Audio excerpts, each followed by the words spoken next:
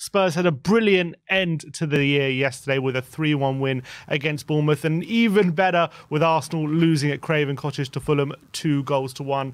But I hope you all had a brilliant New Year's Eve. I hope you're all recovering well from last night's celebrations. But welcome to 2024. This is your New Year's Day live stream for you guys. I'm here with Barnaby Slater from the Spurred On podcast to talk about what happened yesterday, and we'll discuss the performance and what we thought about everything going on yesterday. We'll do Twitter reacts as well, reacting to how social media reacted to Spurs' victory.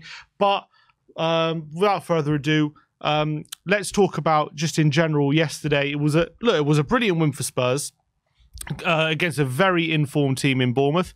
They were, coming into this game 8 Premier League wins out of their last 10 games. As Postecoglou said after the game, arguably the most informed team in the league yesterday.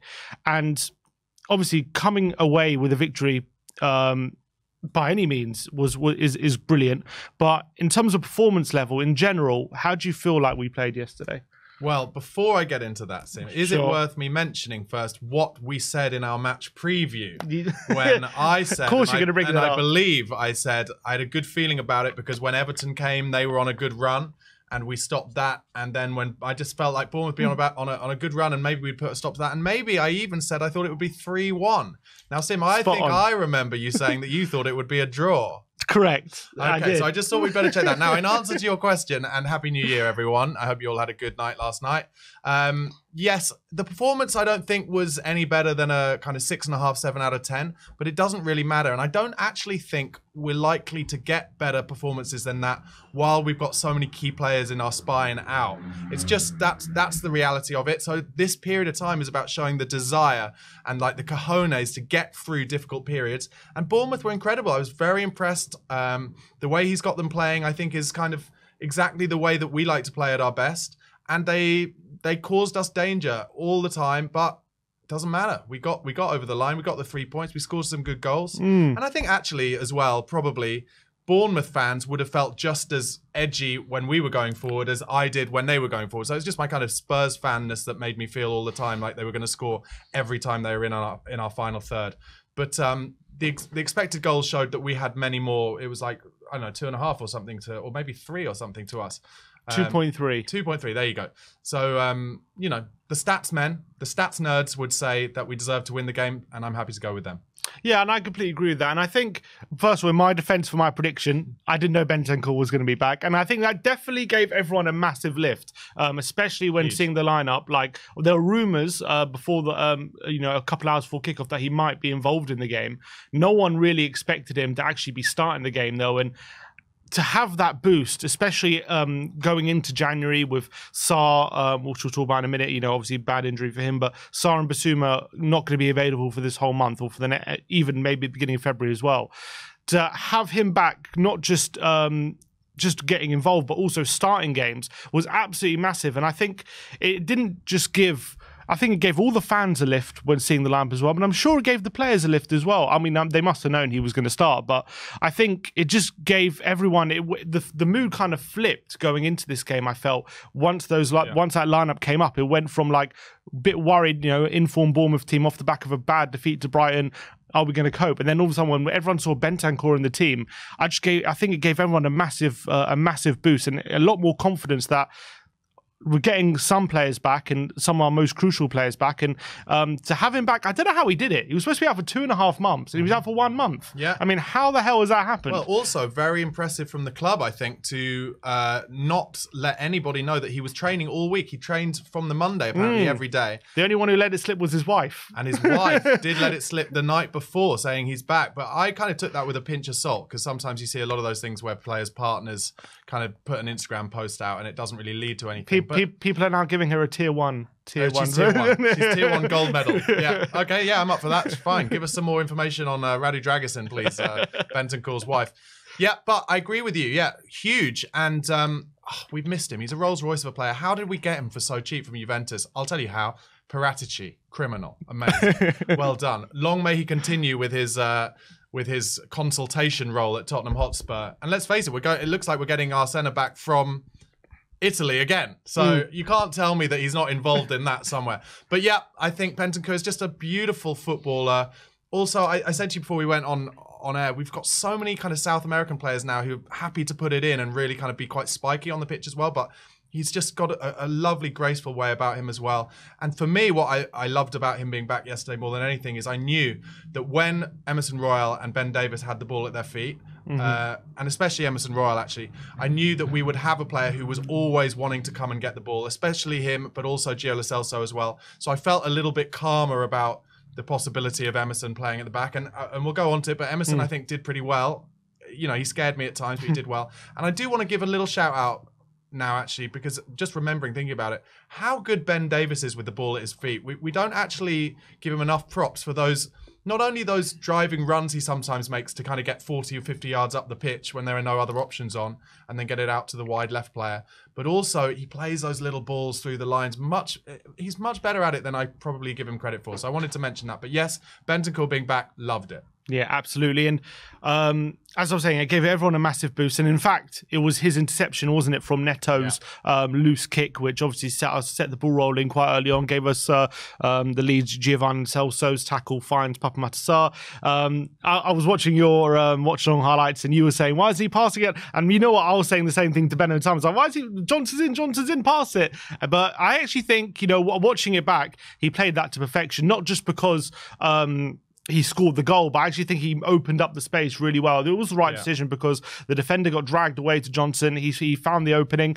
Brilliant finish. And you know what? For that first half an hour as well, before Sarr went off injured, we were actually on. That was probably one of our best moments of the game. We were on top of that moment. We looked energetic, and that Sarr injury did really seem to, at the time, take the wind out of our sails a bit, didn't it? I think that it really did. There was a bit of a switch up in the game. Obviously, Sarr clearly very emotional because of he wants to go to the AFCON. Apparently, actually, the injury is not too bad, which is really good news for him. So hopefully, he can still go.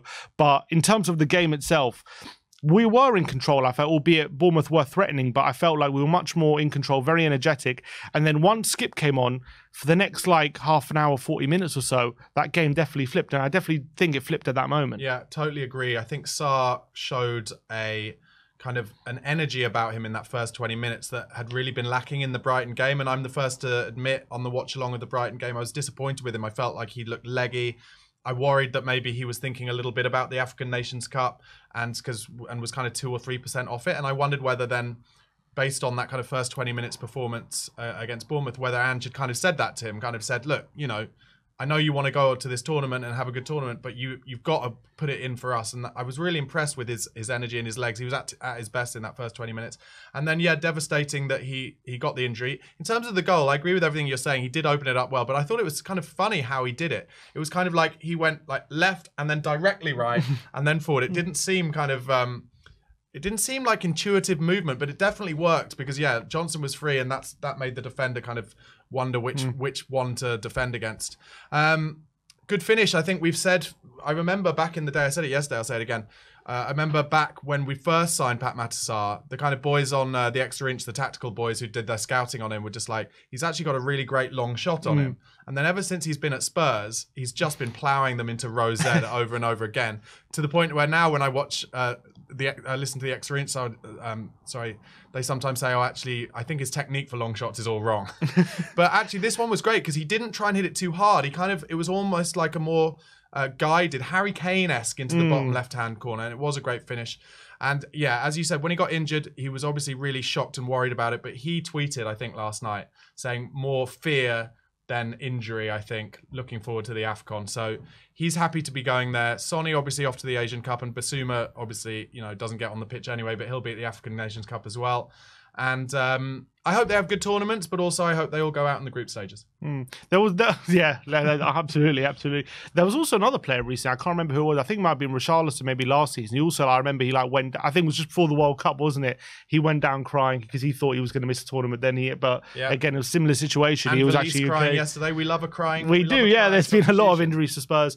So for those next 30, 40 minutes after Sarr went off, Bournemouth definitely took control of the game. I think it's fair to say. With like Solanke had headers saved, he hit the bar. In fact, it wasn't just that Bournemouth took control. I think during that period they actually had more possession, which is very rare for a team like Spurs, especially this season. How we've been playing to be outpassed basically by the opposition. It's not something that we're used to.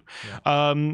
But did you in that 30-40 minute period or so when they were on top? Did you ever feel like they were really going to take advantage of that, or did you feel comfortable that we were actually defending quite well? No, I felt absolutely positive that they would score, and I was shouting at the screen. I was devastated about it. I think they got a number of corners. I think they had like 9 corners before we'd only had like 2 or 3. And I was just like, we're just not on the front foot here. And yeah, the Sarr going off really knocked the wind out of our sails. But you got to give credit. Like, we could have collapsed there and conceded, and we didn't.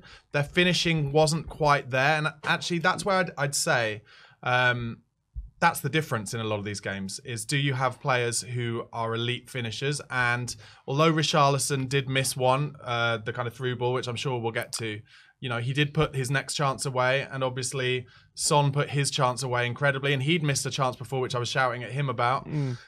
But you don't get too many chances, and Bournemouth didn't really take advantage of theirs. I thought Solanke was a handful, looks a good player, but I've been asked before, do you think he'd be the kind of player that Spurs should be interested in?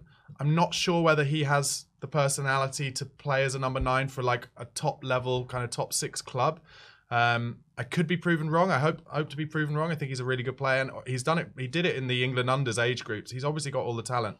But yesterday on the big stage at a big time, when they want to have a really kind of big, you know, statement result, he had the chances. The header, he hit the bar. I know with one that was a good block from Ben Davis. But you need if you're going to Tottenham, you need to take those chances when you're ahead, and they didn't. And as a result, you know, we found ourselves 3-0 up in a game where, and Brains here in the watch along was like, I have no idea how we're 3-0 up, and it's true. And that shows that we have the elite finishers that Bournemouth don't.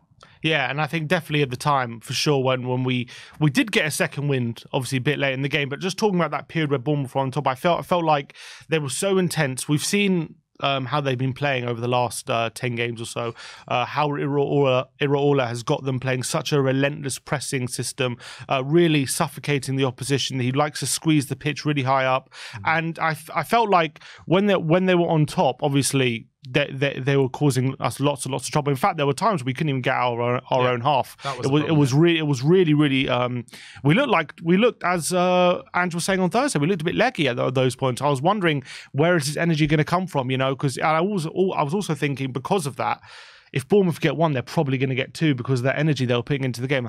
Luckily, we were able to just kind of see out that period without conceding, fortunately. But also, I thought there was some good defensive display there. But what I was about to say is, because of the way they play with their relentless pressing, because they didn't take advantage and score, I felt like then they started to look leggy when about an hour. Exactly, and then it kind of equaled out. And then once they started to tire, that's when we took full advantage of that. And I think in a weird way, we did something that we haven't been doing that much this season. Is we played a bit more of a transitional game. The chances we were creating a lot more in the counter attack, and I think in a way, yes, obviously in general we like to play possession based and we like to dominate, but it's always good to, in games like this when we are being dominated, to have more strings to your bow and to be able to be effective on the counter attack. And we did create some really good chances, like that Richarlison chance which he snatched at, and then obviously in the last 20 minutes, like that's where the chances were coming from, those transitional moments. And that's always going to be positive when in games where you're off it, you can still be a threat. I agree. I also think, you know, what you said about us not being able to keep the ball and then winning the ball back incredibly quickly, that was exactly what I was complaining about at the time. Very frustrating. But I do think what yesterday really shows or reminds me of is when we have our full team back, how good we're going to be. Because I feel like a lot of the reason we weren't able to keep the ball and we were losing the 50-50s and Bournemouth found it really easy to press Emerson Royal. They were actually letting Emerson Royal have the ball as much as they could and then pressing him, knowing that then they'd win the ball in midfield from his passing not being kind of really zippy and tight enough. And the midfielders, especially once Sarr went off, Skip, who they could also press, not being good enough on the half turn, right? So that just made me think, when we've got Maddison back, when we've got Romero back, Van der Ven back to sweep anything up behind, when Bentancur's fully fit, when we've got everyone back, none of those things are going to be issues. Like, none of them are going to be issues because Maddison's going to come as deep as he wants to get the ball, and then we're going to trust in our other midfielders to get Maddison the ball in the pockets, and he's going to play people in. It's just going to be...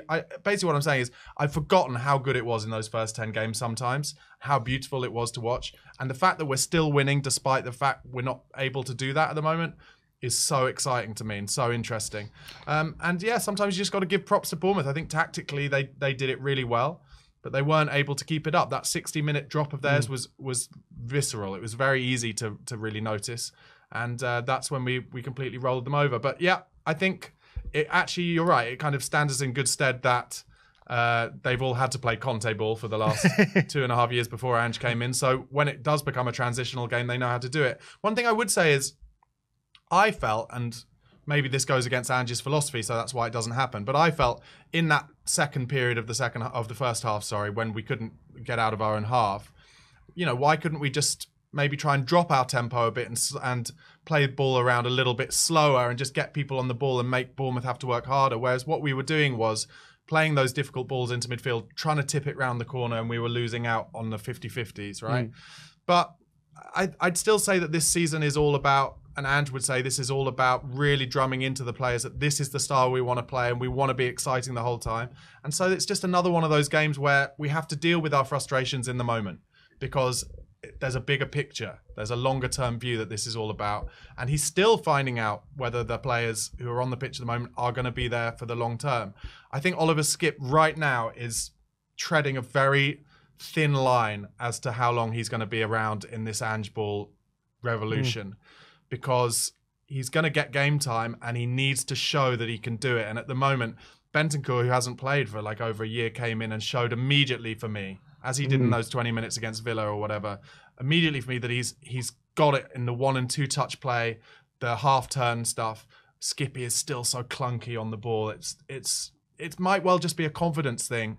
He's an elite player. He can do it. I'm sure he can do it. But has he got the confidence to do it at this level at the moment? I'm not sure he does. Yeah, I did really think he was struggling for large parts of that game after he came on, albeit I think there was a bit of a tactical switch with Ange when he brought Højbjerg on. He made it more of a double pivot rather than like a lone six. Went to a 4-3-1. And I think that did help Skipp, and I think it helped Højbjerg as well in that period of the game, especially late on, to give Spurs a lot more foothold in midfield. And it also, I felt like, helped Giovanni Lo Celso really express himself, and I thought in those last 20 minutes, in those transitional moments, he was absolutely brilliant bringing the ball forward, and obviously got some really good assists. Some of his passing was absolutely fantastic, a brilliant assist for Sonny's goal as well. I think that was a good tactical switch. Can you think of another player in the history of football who has a trademark move that is a double-footed slide tackle to try and win any kind of... Gio Lo Celso does it. It's fascinating to me. He does it when it's a 50-50. Sometimes he does it when it's like a 70-30 for him anyway, and he doesn't need to do it. He'll just double foot. On wet days, he just wants to... It's not like a 2-footed thing, but it's more like he just wants to slide along the ground and use almost like his body weight as a block on the ball. It's an incredible move that he usually gets it right, but then yesterday he did it and took the player out and gave them a very dangerous free kick, which actually should say... Richarlison was incredibly brave in that, because I don't know if you remember, it's a left-footed free kick, Tavernier, and he puts it the side that Vicario's standing, but he hits it really well. It's going right in the corner, and just as he's hitting it, Richarlison takes a step to his right, and where a lot of players will turn their back, he didn't. He watched it all the way and actually almost guided it wide.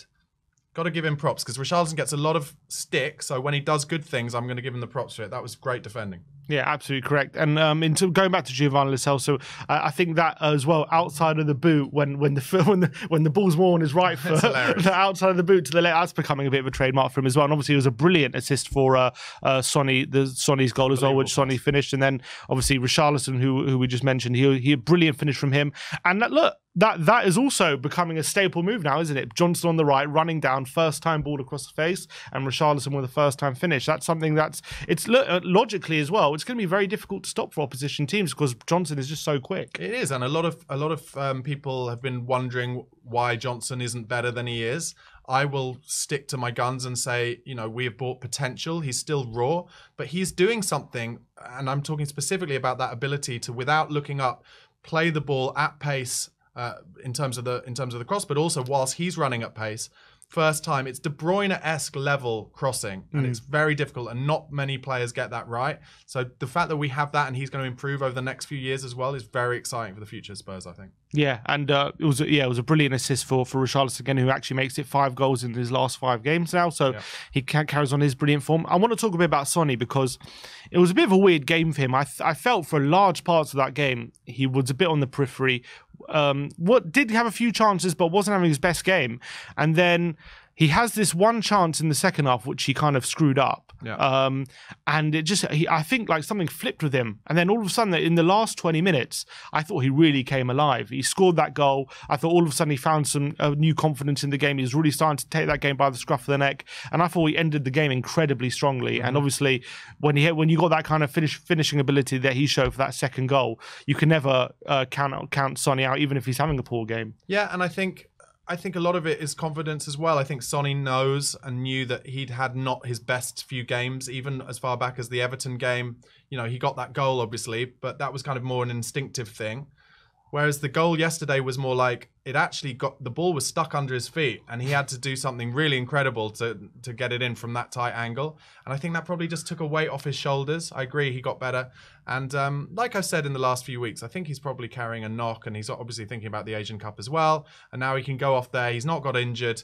And he's got his goal, and he's, third in the goal-scoring charts in the Premier League? I think he's joint second with Salah now, yeah. Joint second, doing unbelievably well. And I hope they do well, South Korea, but I also cannot wait for him to come back because we're going to need him. And I'm sure we'll talk about this more, but it'll be very fascinating to see who Spurs do play on the left over the course of this, starting with Burnley and then at Old Trafford and the rest of January. Yeah, we'll get into that in a second. There's a lot of key things to talk about there. But just to finish off on the game, obviously we did concede. Alex Scott, boyhood Spurs fan, does come off the bench, and I thought had a brilliant cameo. He scored 1 goal and had another one ruled offside, which in the ground they seem to be taking a long time to look over. I'm sure, was it a tight decision, that header? Wasn't. I found it scary, actually. I thought it was tight because Pedro Porro, where the cross had come from, Porro had stuck his leg out to try and block the cross.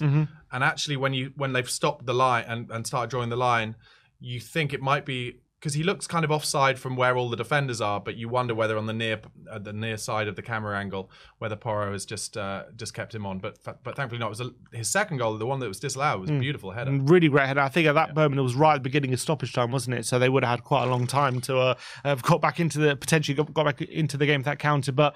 Luckily, that didn't count, even though I had a great cameo. We were able to see out the game. There was one incident as well to talk about, and that was with Valise. Obviously, we made all our substitutions. Valise came on and very quickly picked up an injury. I'm not sure what it was. Maybe a hamstring. I'm not really sure exactly what. He was in a lot of pain.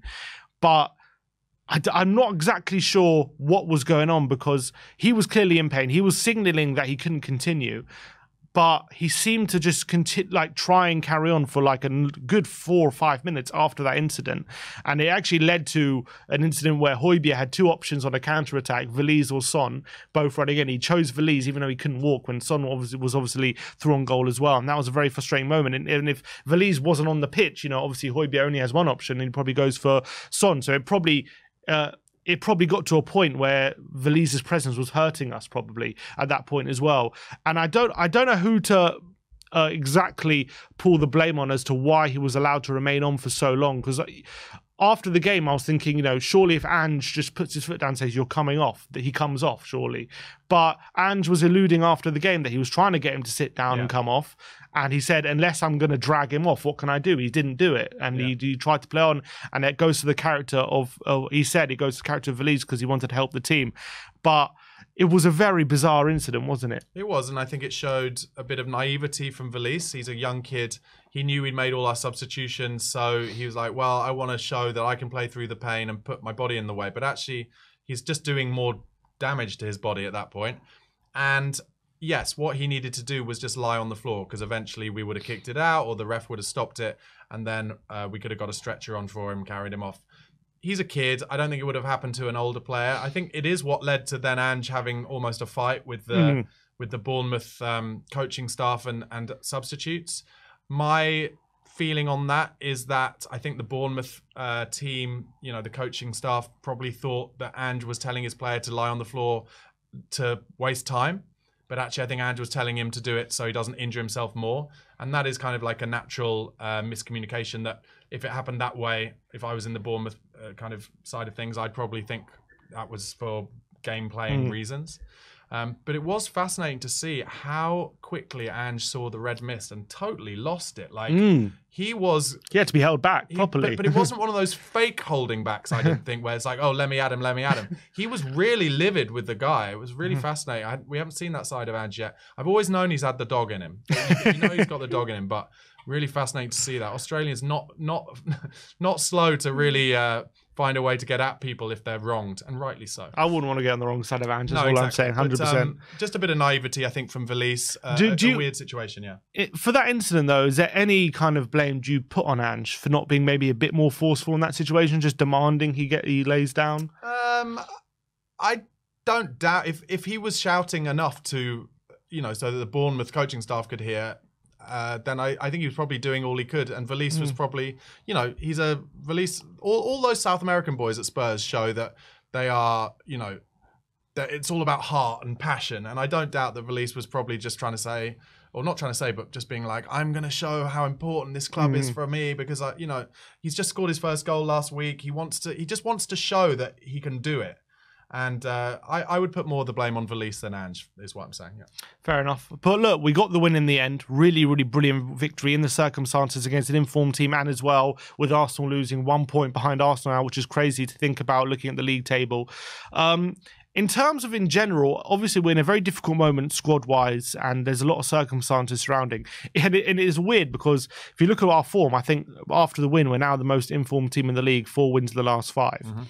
But when you just isolate our last 4 performances now, Forest away, Everton at home, Brighton away, and Bournemouth at home. Yeah. Obviously, 3 wins in those 4 games. The performance level, though, hasn't been brilliant in those games. No. So when you're assessing this period, obviously, we're getting great results. But is there any concern for you about the performance level, or is it just you have to take all the circumstances into account and we're doing great? Yeah, I think exactly kind of what I said earlier. It's literally just a matter of, can we get through these games at the moment? Especially, Ange said it after the Brighton game, we're having to play all the same players, so they're not getting any rest, and they're not the players that were clearly in the pre-season the best at playing Ange's type of football. Otherwise, they would have been the starters, right? So it's just been a period of time where it's like, what results can you get under this kind of duress? And they've been incredibly impressive because if you look, you brought them up, and you're right, it's really more fun when Arsenal lose. But Arsenal have not really had many injuries, and they are really suffering, and that's because Arteta's been playing the same 11 pretty much, not squad rotating. And it shows to me that I think Big Ange is doing a far better job than Mikel Arteta is this season, and he's not been able to spend £100 million on a player. In fact, he had to sell his best player for £100 million. So that's why some Arsenal fans are completely going insane at the moment and starting to doubt Arteta again. And it never takes them long to start doubting Arteta, does it? Definitely not. So let's see what happens there. But no, I think we're just showing the desire to get through it. And like I said, we have to keep showing that desire until kind of end of January, when we hopefully get a full squad to choose from. And then the style of football could really get back to its best. Yeah, and to be fair to Spurs, even though the performance level maybe in the last few games hasn't been top, but we're still scoring some really good goals, aren't we? We're still scoring some really good team goals. We're still showing those moments of quality when we really need to. And I think that's also a sign of a good team, even when you're not playing well or you're being second best, but you can still bring out that quality when to get a goal when the occasion calls for it. And I think all 3 of our goals, to be fair, yesterday were really good team goals. Yeah, completely agree. I think the main difference is, we're just not able to batter teams at the moment in terms of, do you remember that first 20 minutes against Chelsea? Like we were all over them, and in a consistently front foot, just winning the ball back time and time and time again. We're not able to do that at the moment. That's the kind of big difference. And then also, are we able to? I thought that the 4 fullbacks did well yesterday, really well. But in terms of defending at a top level and cover space and stuff like that, we're also not able to do that as well. But no, we are far and above where I expected us to be, and the performances results in the last 5 games are far more than I would have expected. Like, think about it this way: we won 4 and drawn 1, won 4 and lost 1 of the last 5. we could easily have drawn 2 of them and maybe got a draw against Brighton, but we'd be in a much worse place. So the fact we got 12 points out of 15, and that is really good. And I accept that Brighton loss if you're kind of saying, we lost 1, but we might have drawn a couple of the wins. Do you know what I mean? So I think it's worked out really well for us over the Christmas period. Yeah, 100%. I think to get the level of points we have, especially going into the Christmas period, in bad form in terms of results, to pick up 4 wins to the last 5, absolutely brilliant stuff. And look, with 3 points off the top, amazing. Do Spurs not get enough credit for being where they are, like in terms of how close we are to the top of the league? I think we've kind of probably slipped up on come up on the inside a little bit quietly over the last few games. But also, it's worth mentioning Liverpool have got Newcastle at home today. I think Newcastle are in terrible form. Anything can happen in the Premier League, but they are far more dangerous at St James's Park than they are away from home. I could see Liverpool maybe putting 3 or 4 past Newcastle, and then they'll be 6 ahead of us. Liverpool have drawn a lot of games, interestingly. They've drawn 6 games and only lost 1. But I would even say Liverpool don't look like they're dominating the league. City are starting to get there or thereabouts, even though they've had players missing. I think we're probably where we should be, but I would also go back to say if that Chelsea game hadn't happened with the injuries and suspensions, we would be right up there. Yeah, 100%. And let's hope we can get some additions this month as well to really help with the workload. We know now Son is off to the Asia Cup. Postecoglou confirming that he will not be available for the Burnley game. Sarr obviously going to be off to the AFCON with Basuma as well. So a lot of going to be losing even more players now over the next few weeks. So it's going to be very interesting to see how Postecoglou adjusts to that. Obviously, having Bentancur back is a massive bonus in this period, very unexpected as well. But when it comes to how we replace what these players give us, or who's going to come in for Son on the left, who comes in for Sarr in midfield as well. Obviously, we know Bentancur is going to come in for Basuma. If you were Ange and if you just got the players, assuming we don't bring anyone in, if you just got the players at your disposal, how do you manage these next few games? Well, I think the Burnley one's interesting because obviously our only experience of Ange in a cup competition so far disappointed a lot of the fan base because he didn't play his strongest team. We don't have a lot of options, I don't think, other than whether 2 things I'm kind of thinking off the top of my head for this Burnley game. Will he now blood some of those players that people have been asking him to blood? So would Alfie Dorrington get a game at centre-half or Ashley Phillips? Am I right in thinking Donnelly was stripped off to come on yesterday? I didn't notice that. I didn't notice that. Okay, fine. Jamie Donnelly has obviously had a few cameo minutes, but it wouldn't surprise me at all if maybe Donnelly got a start. But let's say he doesn't. Would Ange be brave enough to play Bentancur, Gio and Kulusevski as a 3 in midfield? It's a very forward-thinking midfield. It would be unbelievably fun to watch, I think. I think it really would. I guess if that were to happen, then it would be probably, Johnson on the right, Richarlison, and then Brian Hill, I guess, on the left. I'm not really sure what the other options are on the left.